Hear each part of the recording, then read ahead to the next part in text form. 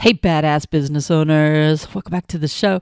I want to talk about something that seems to be coming up quite a bit over the last few weeks, and it's kind of like a danger zone type of thing.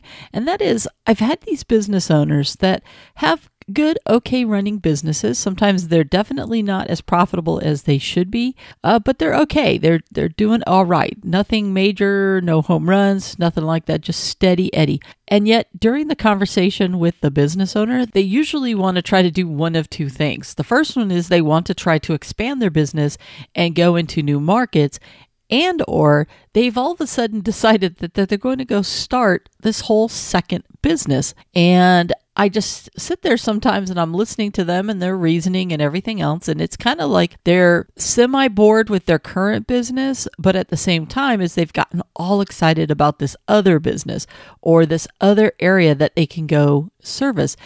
But here's the thing, and I always feel like I'm such a Debbie Downer when I do this. There is a time and a place for you to expand into new markets, and there's a time and a place for you to be able to say, hey, I can handle two businesses. That time is not when you're just doing okay, and in some cases losing money or really teetering on barely surviving. Those are the wrong times for you to buy a business.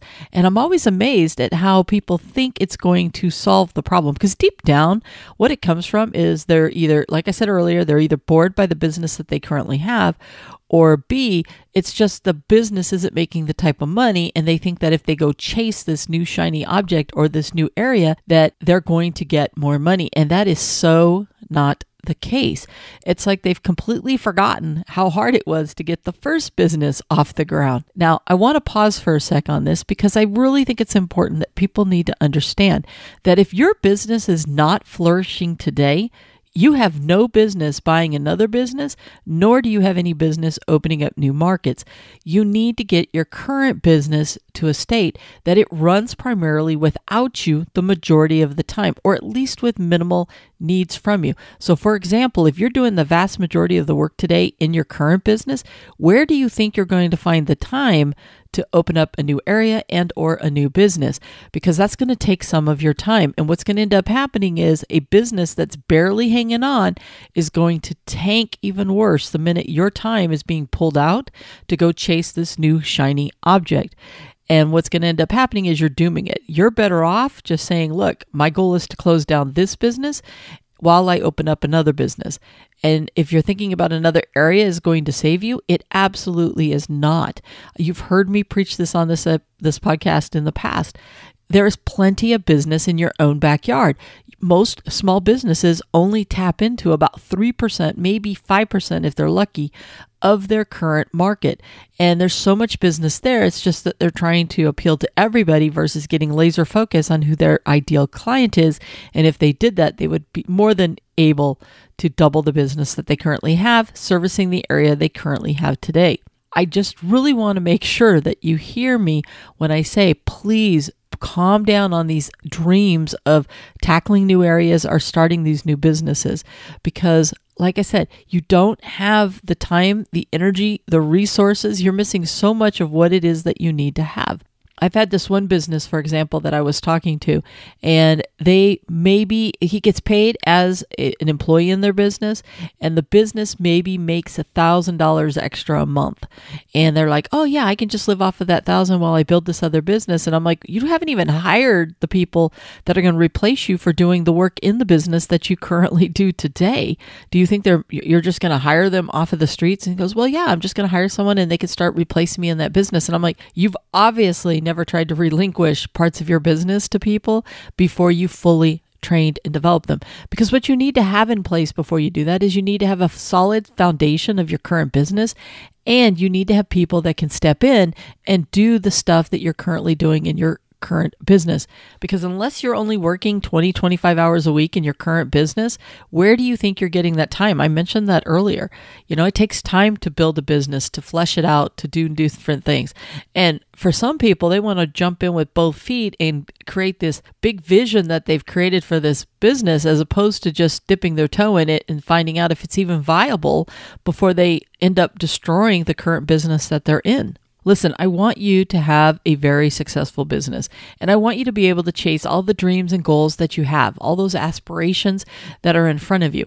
However, I want you to do it smartly, and I want to make sure that you do it from an intellectual standpoint versus just a passion, a feeling, a gut thing that you've got going on.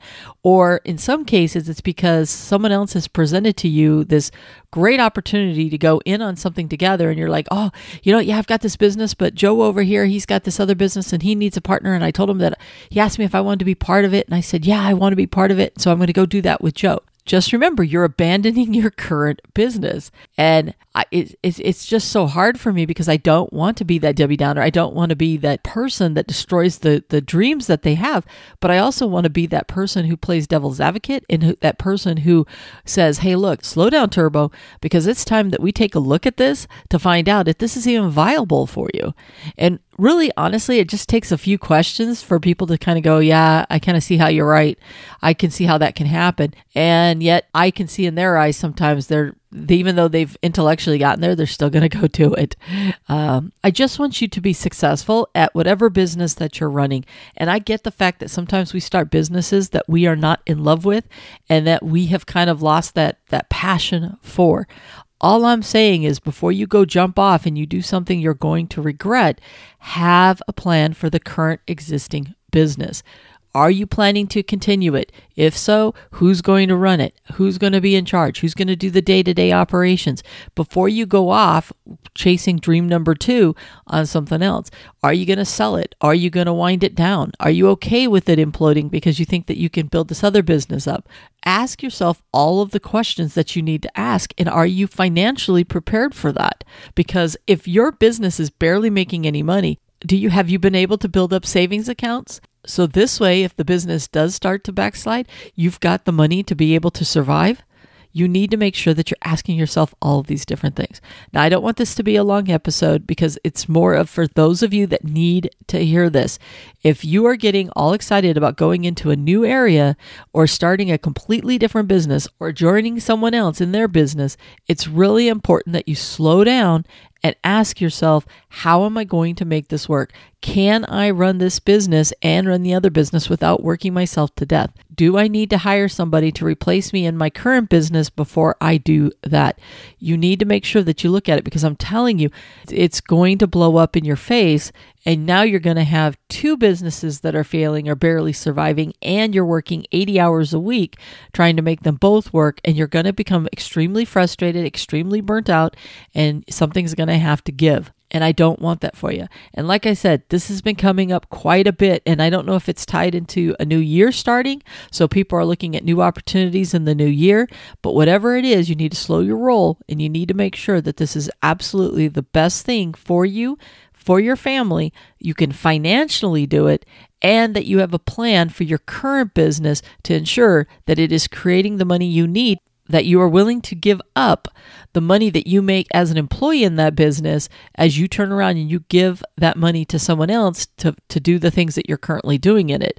Because a lot of small business owners forget the fact that that is money that they were paying themselves and now they're paying someone else, and that's going to take a dip in what they take home every single month. So you need to make sure you're looking at all of that, okay? So please, before you do anything rash or anything crazy, before you start a new area, before you go chasing something else, please make sure that the business you have today is running at its max capacity and or you're willing to let it go, because that's what's going to end up happening. I care about you and I only want your success. So just please think it through.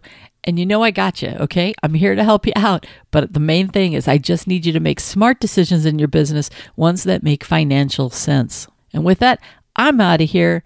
I'll talk to you on the next episode. Bye for now. Hey, badass business owner, before you go, as you know, I'm a huge believer in you knowing your business numbers.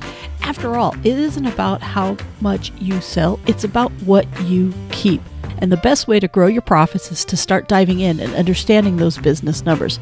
To help you on this journey, I have created the Know Your Business Numbers course. We will walk through how to read your profit and loss statement. You'll learn the key calculations that'll help ensure that you're making a healthy profit on all of your products or services. plus a ton of other good stuff that'll help you learn how to use those business numbers to create even more sales and profits. Just check out the link below in the show notes or visit knowyourbusinessnumberscourse.com. So if you're ready to increase those profits, it's time you start diving into your business numbers.